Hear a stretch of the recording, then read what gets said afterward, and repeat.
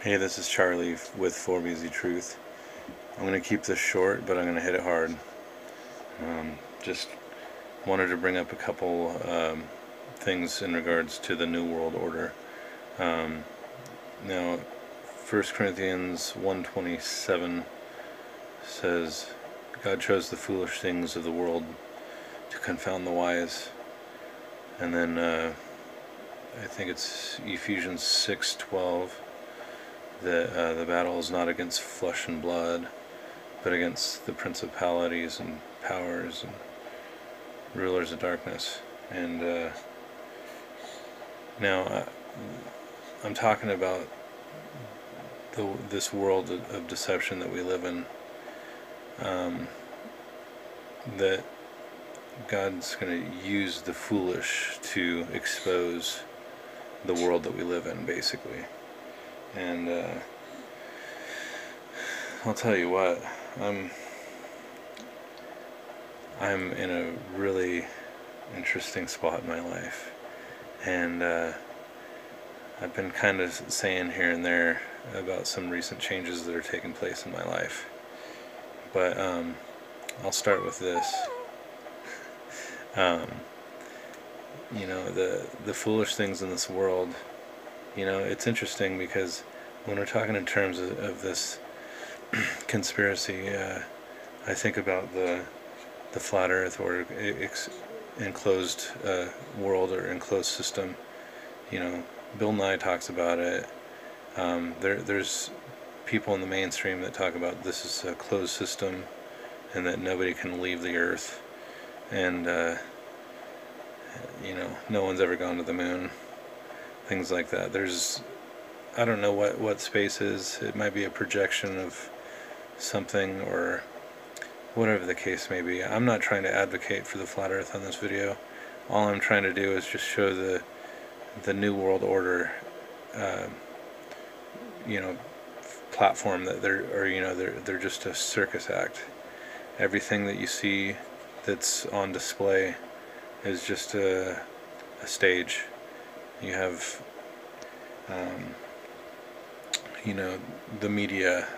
They're doing like false flag attacks. They're doing things to control the masses. The New World Order or the Georgia Guidestones are talking about controlling population to 500 million, so that they can control the population better with the elite control measures. I started thinking about how cities,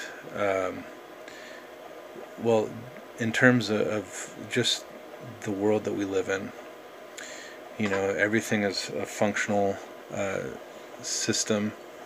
That the way I see it is God created systems. Well, hold on. Let me skip ahead to the next section here. I have something that goes along with the Grand Conspiracy. The Grand Conspiracy, also known as control. The thing that got me into all this is the debate between creation versus evolution. And this is something right here that has helped me look at this reality. Like, there is no way that this was not a creation by an intelligent designer. Oh, little man. So, if the government or the system is capable of presenting evolution as the mainstream view, I don't see why they wouldn't be capable of hiding the reality that we live in behind the facade of the globe or the universe system. Now,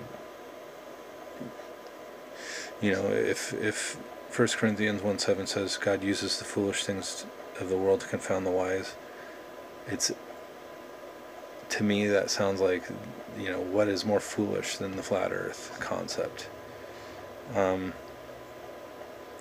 And the battle's not against flesh and blood, but against principality and powers. We are not here to fight out battles with other people. This is a spiritual war. Something that's taking place beyond our perception. And angels and demons and whatever. God's, defending his people against the evil here. Now, so going back to the New World Order, pretty much everything is part of that big grand stage of deception. And everybody is operating in their lives in a state of being pacified. So they've created a system where we could, be interactive with, I hope. Oh my gosh. I'm so blessed in my life. This is amazing. But I feel like the only thing that is good comes from, every good and perfect gift comes from God. So the things that we do have in this world, like riches and stuff that we can acquire, it's actually oh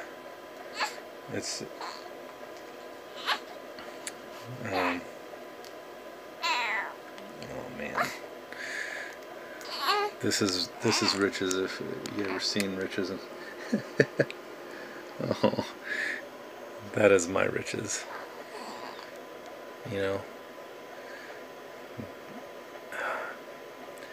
I thought that this video would kind of trend a different direction, but I really just wanted to point out that the deception is way bigger than the flat earth. It's way bigger than the enclosed earth. It's way bigger than chemtrails. It's way bigger than whatever deception you can think of. It's all part of the big system. So, George H.W. Bush talked a lot about implementing the New World Order, the one world government. I'm kind of thinking more and more that Trump is just part of that, which is interesting when they talk about in the book of Revelation, the last Trump. I don't know if that's like a play on words or, but he seems to be this Messiah or Savior that people love, and he seems to be opposing the New World Order. But anybody that has a place of power in this world has to be put in place, in my opinion. So I'm not on the Trump train. I feel like, he is just an instrument, or the mouthpiece of the New World Order. And I'm sure he's making a decent amount of money in the world that he's in as a president, but and I'm not necessarily judging his character. I just feel like anybody that's involved on the highest levels are infiltrated and controlled by this quote-unquote shadow government. So,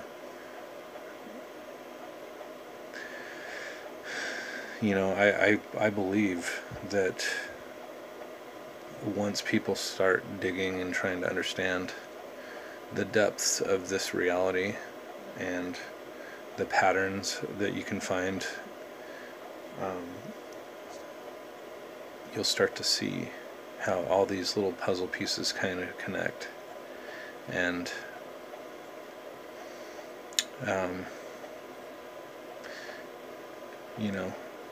I'm going to say right now, Flat Earth is just another little puzzle piece, and I don't really like pushing it so hard because sometimes it seems like a cult to me.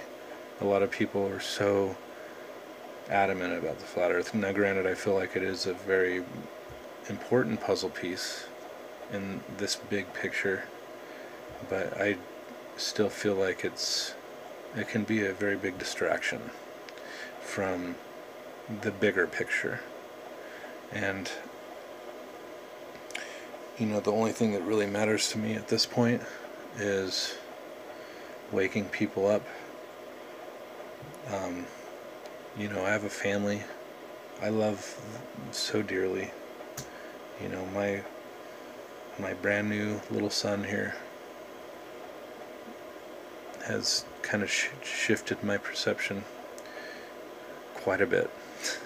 Just in the last week, I can see some serious changes taking place in my mind and in my heart, which I feel like it's a bigger push for me to get people to fully embrace truth and trying to expose the lies. So anyways, I think I'll just leave it at that for now.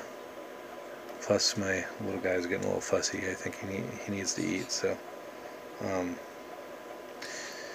I love you guys. I appreciate you hanging out and listening to me talk a little bit, and I hope you're doing well.